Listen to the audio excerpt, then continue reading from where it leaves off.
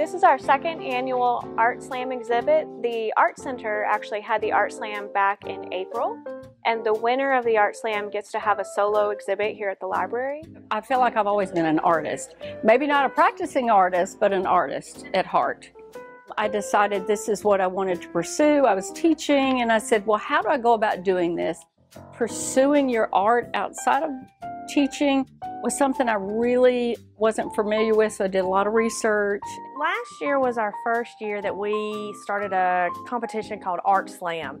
And Art Slam is a 2-hour event where artists are given a supply of items and they have to create art only using the items that we supply them with a 2-hour time frame.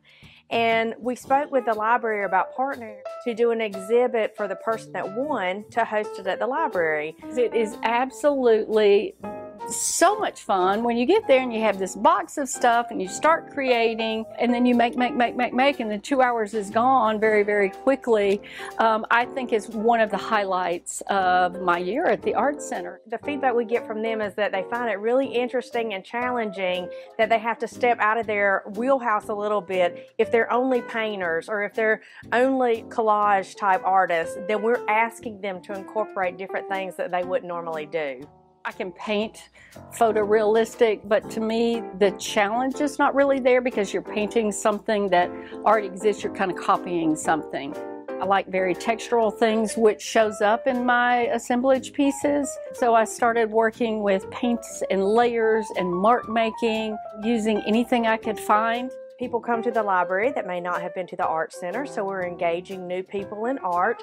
Also, it's yet another community place that if they maybe are looking at art at the Art Center but they haven't been to the library lately, then maybe that would draw them into the library. So it's a really great partnership for us to be able to bring the art out into the community in a different way. It's more to me about the process than the end product.